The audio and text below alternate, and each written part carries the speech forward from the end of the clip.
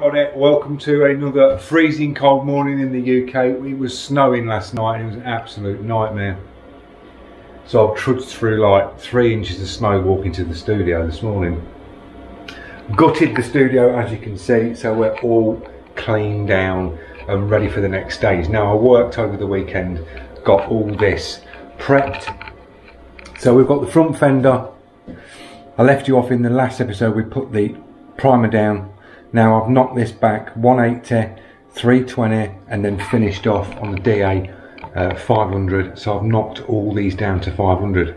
Now we've got a little bit of filler work to do here. When I was knocking this back, where this edge is on the fiberglass, because these are like, I mean you can see the finish on this bit, they're not brilliant on these edges here. There's thin bits, thick bits as they go around. So when you came down to this bit, it was sort of like a little crack in there and very thin. So I've just built that up, put a skim of filler over, built it up, and we're just gonna knock that back sort of flat. We've got the cover here, knocked all that back to 5, and there was a little, tiny little nick on the actual piece here. So I put a little bit of dolphin glaze in, sorted that out. So we just gotta sand these bits back. There's a bit on the other side to do as well. Get that one finished, then two are ready to go. So we can move on after that's prepped, clean everything down, wax and grease remover again, give it a good clean. And then we're going to drop some plastic primer on the edges. Any edges that are broke through, like these edges here, I've had to really sand out these, plastic prime all these edges and get the plastic primer so it goes round this edge and all in here. So it gives a good area for the paint to bond to, and then we can go over the base coat. Now the base coat we are using is a solvent base. I've had this mixed by my friend around the corner who owns a paint mixing shop. This is Crimson 2 and it's a Jaguar colour, really nice metallic. So that's what we're going to use for the claret on the West Ham today. We're going to use the Standox plastic primer. Highly rate it, guys, it's really good, it works. It's worked on all the plastic stuff that I've used it on, it's brilliant.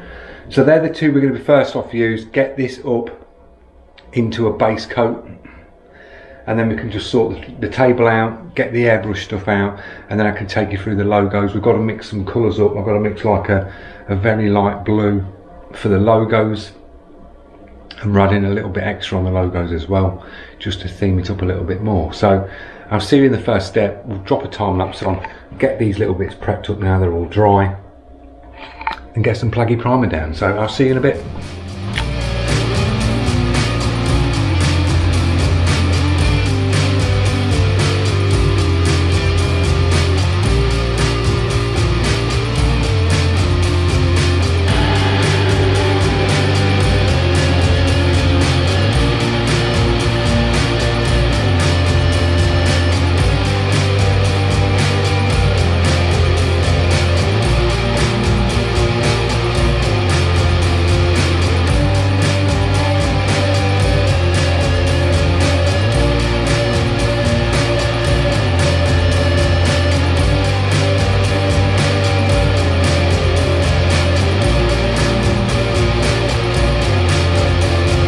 Right guys, I'll put the plastic primer down off camera, just dust it in, round the edges, any breakthroughs, a little bit of plastic primer. I've got the crimson mixed up, we've got the gun set up, I've cleaned these down, tack ragged them, blew them off, so they're good to go for a base coat. Now I'm going to go in really light, just do a very light coat all the way around and just build these coats up to full coverage, nice and light. So I'll see you in the next time lapse.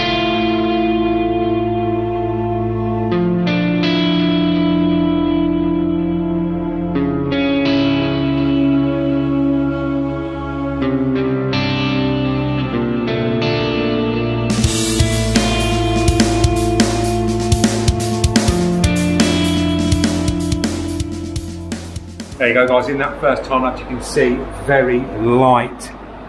I'm just building this up nice and light, letting the warm air come over and just dry this down because it's really cold.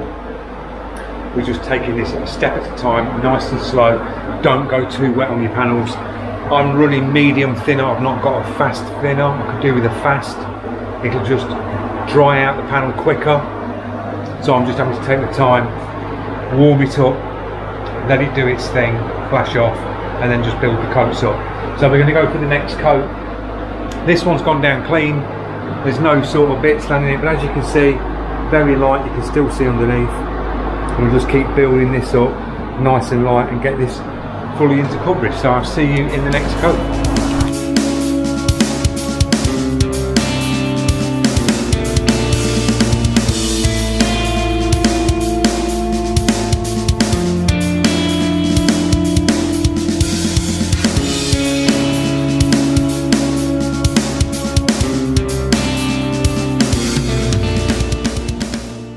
We've got the next coat down, still not got full coverage.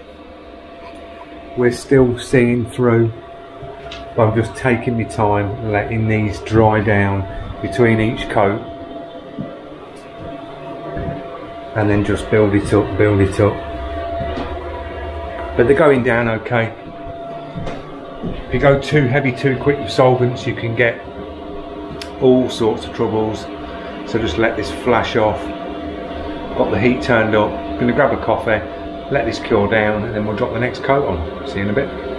So while that's drying down in there on that last coat that I just talked you through, I'll give you a little talk through of this bit. I've just redone the sort of paint side of things in here, and I'm trying to make this work in here better for me. I've got all the studio set up so I can just go in there. Airlines are all hooked up, all the brushes are in the foam on the wall now, and I just wanted to sort of get into this side and tidy this up because I didn't have much workspace on here. I had the gun wash machine sort of thing that I made here, and it was in the way, so I've mounted that down here, put an aluminium splashback on there so you can clean your guns down, strip them with that. You've got a little light there just to put a bit more light. You've got your flake king bits at the top with the guns, then you've got your guns that I can use in the studio, primer gun and things like that up there. I've got two more racks here so you can wash your guns, dry them on drip trays here. You can mix your paints here, and then my paints, I've got fridges. They're not turned on. I've just got two broken fridges that I picked up where the motors are gone, but they're great for storing your painting because they're insulated. All fridges have got insulated walls and like a double glazed door on the front, so you can keep your paints inside there. And what I usually do is I usually warm the studio up, let the warm come in here, warm these two up, and then just close the doors, and the temperature stays nice in these for the paints. It just gives the paints a little bit of warmth because there's nothing worse than freezing cold paints. All this piece in here is insulated, 100mm Celotex all round, and insulated on the floor in here as well, so it does keep the warmth in this side of the studio quite warm. I try to keep this warm because of the paints. Cups, things like that, so it's all to hand. A little bit of memorabilia on some of the bits that I've done, some of the scooters that I've done and magazines I've been in on the wall. Sometimes it's nice to look back at work, but then other times you think, crikey, I remember how much work went into that and into that, and you think, oh. But yeah, and then we've got other bits here, easel, so everything, every bit of wall space in this room here is being used, but it works. It's all to hand. I know where everything is, and it just makes your life easier. It saves you scratching around looking for things. There's nothing worse because you just waste time. So that's drying down nice. That's up to 18.1 in there now, and we can set timers on here and just leave it doing its thing, drying off, and then we can stick the next coat down. So I'm going to drink the coffee, and then I'll see you in the time lapse when we drop the next coat down. See you in a bit.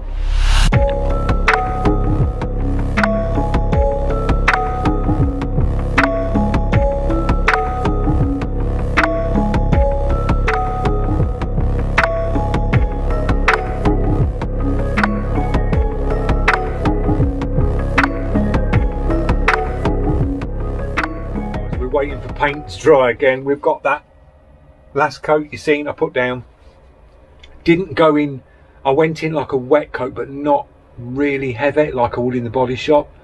In the body shop, with the heat in there on them blue fenders that I used to do, you could hammer the base down and you could put a wet coat like you would down when you do clear coat.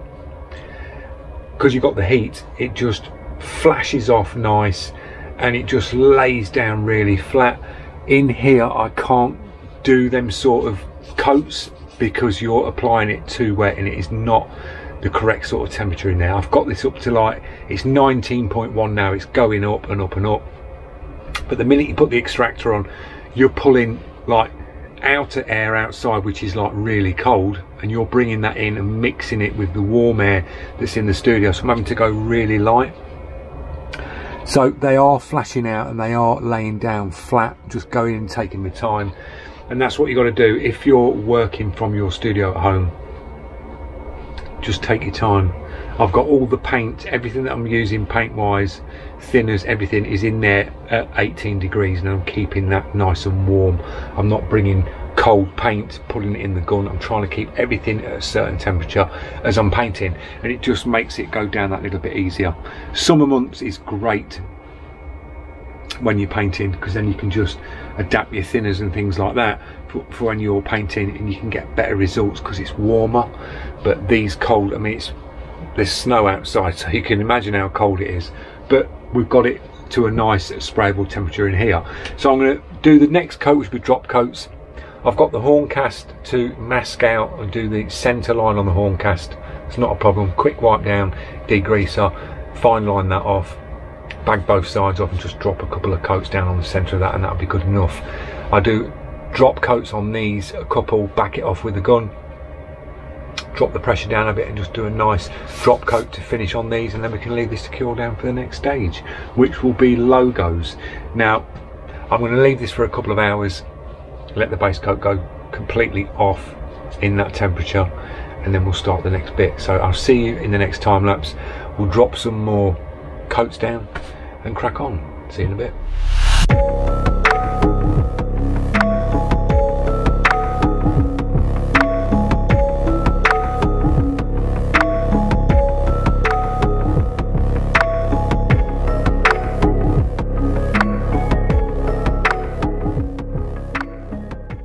Guys, we've got all the base coat down and it's looking really nice.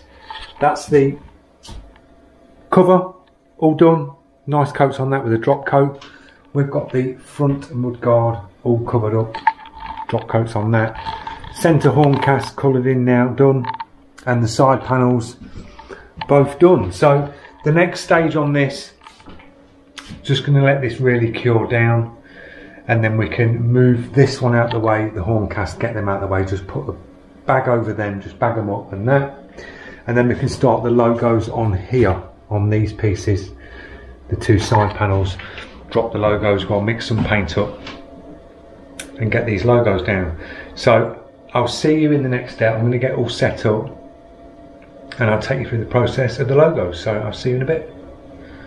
Right guys, we are moving on to the next stage. I've got the panel all set out, backed all the easel in paper so it's sitting on something quite cool, so it's not going to mark up the actual base coat. I've located the logo slightly off, not straight, because you've got this swage line that runs down here, so I've just flipped up the top one into where the swage line goes, and we're just going to run at that level like that.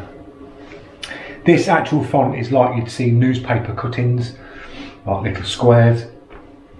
We'll be applying the graphic and then spraying. I've got like a baby type blue mix. This is like closest to the actual logo colour. I'll pop the logo up in the screen, so I've mixed a blue to go for the logo. So we're going to apply this, hinge it, squeegee that on, peel the top off, bag the rest of the side panel out, and then we'll do light passes and we'll just go around and get all this logo in. So I'll see you in the next step. It'll be a little time lapse and we'll get this logo down. See you in a bit.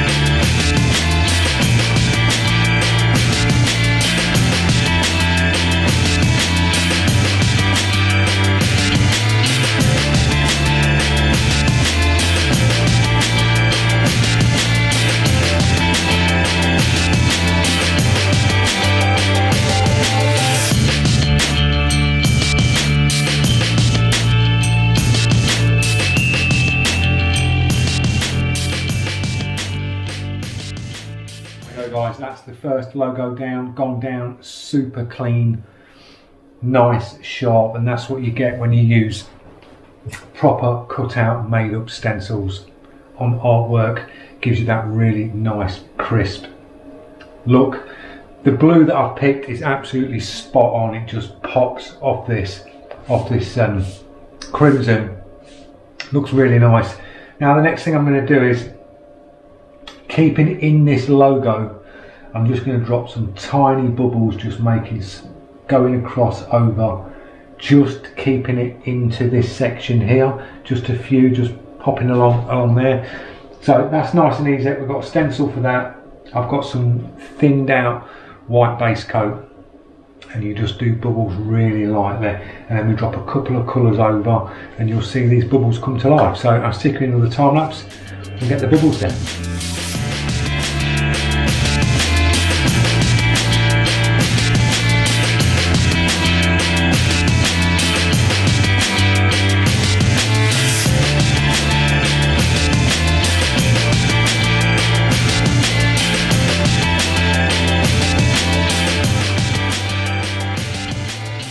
Guys, that's one done. That's how you get some realistic bubbles down. If you want to do bubbles to make them look like they've got all the colouring and your high reflections and that, dead simple, go in with a circle stencil. I've used solvent based white, and I've just basically gone in, dusted very lightly in the solvent base.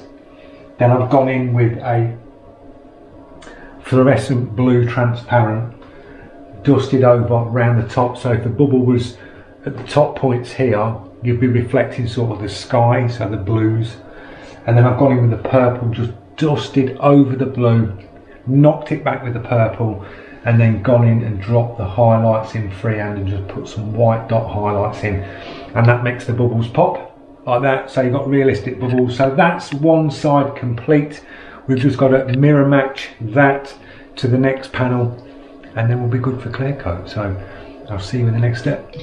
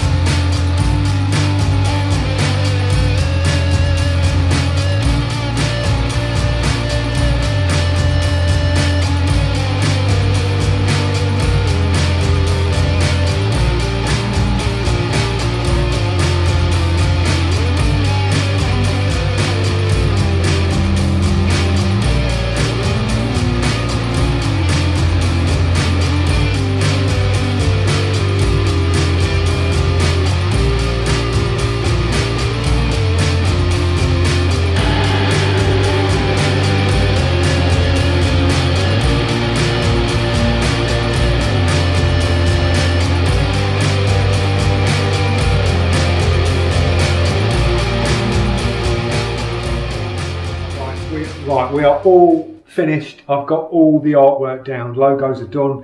You probably caught a little bit in the time lapse, but I've missed a couple of bits because I've added some extra bits just to tie it all in together. I'll give you a little pan round, it's looking really cool now. So we've got the Cockney Rejects logo with the realistic bubbles just floating off across the logo and just over the logo. So that's looking really nice.